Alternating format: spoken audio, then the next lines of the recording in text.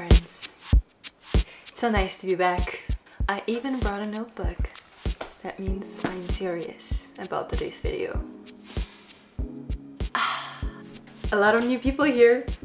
No pressure, no pressure. I actually wanted to say thank you for subscribing and for so many people giving me such a positive feedback on my last videos. It's so cool how many people connected with it, and it's just really amazing to see that I could translate my passion through those videos and found so many cool people to interact with in the comments. So what really made me happy after seeing all of the feedback from my previous videos about doing yoga every day is that some of you guys accepted my challenge to do yoga every day, and this is where this video comes in. In those videos I touched upon the fact that it was not easy to stick to that habit, so consistency was probably the hardest part. And in this video I want to give you 5 tips on how to stick to working out every day, and what personally helped me a lot to stick to that habit and elevate my life quality. Stay tuned for the bonus tip in the end. So tip number 1, what is fun and challenging for you? I did weightlifting workouts for 4 years minimum prior to doing yoga, and I've been very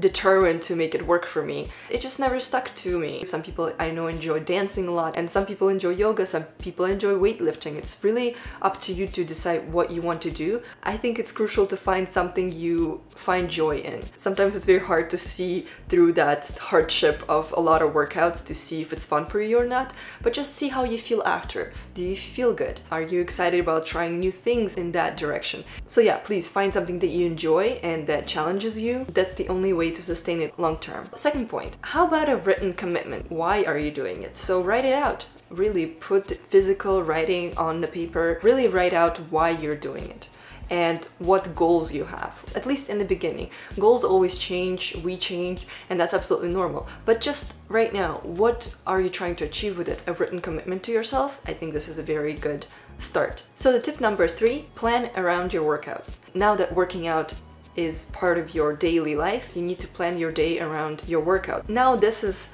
the part that is essential in your day, like showering. If you know you're not gonna be home all day, maybe decide the day before that your practice is gonna be in the morning. Plan your schedule around your workout. Don't give yourself space for excuses, because they are gonna come up all the time, but you made a decision, you wrote a commitment to yourself, and now you have to plan around your workouts and really know when you can dedicate 10 minutes to an hour of your time. And tip number 4 would be to set up. So help yourself. You could waste your time every day on what are you gonna do, what are you gonna put on, where are you gonna work out. Eventually those are just gonna be things that are gonna stop you from doing the workout. Or you could set up for yourself. Set up a spot for yourself. Where are you working out? This is where I work out every day. Maybe you can find a nook in your home. Maybe it's a gym if you're going to a gym, so that's the spot for you there. Set up maybe a shelf in your closet where your workout clothes is ready for you. What your plan is for next day, so you don't have to look for workouts and think, what am I gonna do today? I also like to set up a Pinterest mood board as well to kind of keep me motivated. Take care of your future self. Create a space where you don't really choose many things. You're always following your own box in a way. Take away free will in a way.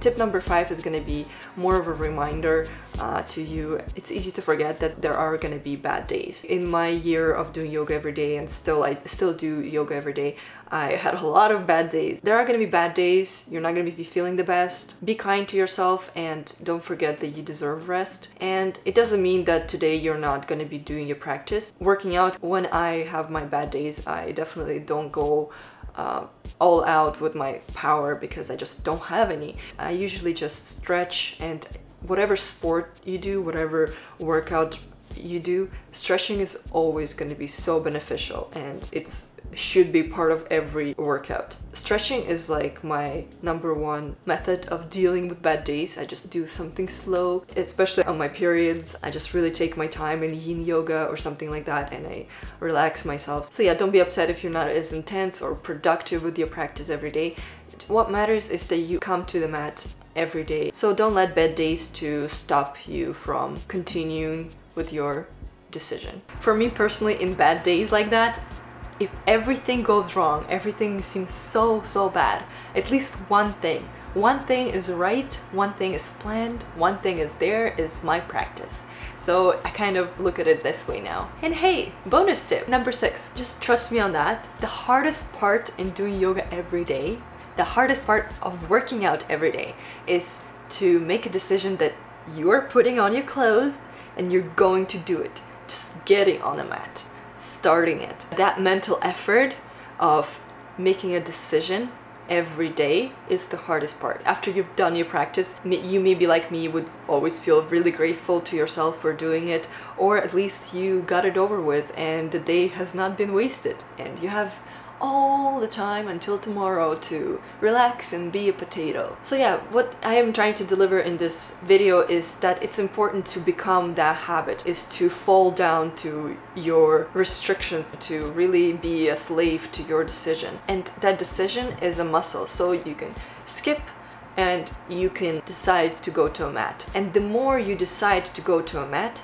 the more you practice the muscle of overcoming that urge to skip. And the more you practice it, the easier it gets, the more natural it gets. You could decide to skip and practice that mind pattern all the time, and then it's just way easier to skip than go to practice, because you're so experienced in skipping days. It is hard to start to come to practice every day because you're not used to it, but once you start practicing every day, it's gonna be easier and easier. Right now I am at the point where I don't even follow any sort of schedule. I just do it every day, and it's a habit I've built and I can't do otherwise. Otherwise I'm just cranky, annoying person if I don't do my workout. So I love that, and it's just so beautiful that it's just part of me now. And trust me, you're building way more things than you think you do. There's so much that comes with that decision of doing your practice every day and sticking to that decision. I'm just so excited for what you have to gain. It is not easy,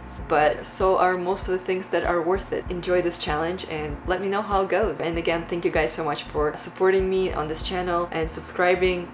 I really love interacting with you in the comments, so leave a comment. Because you stayed till the end of the video, I'm gonna give you this flower. Leave a flower emoji in the comments if you watched till the end and you received it from me. Thank you so much.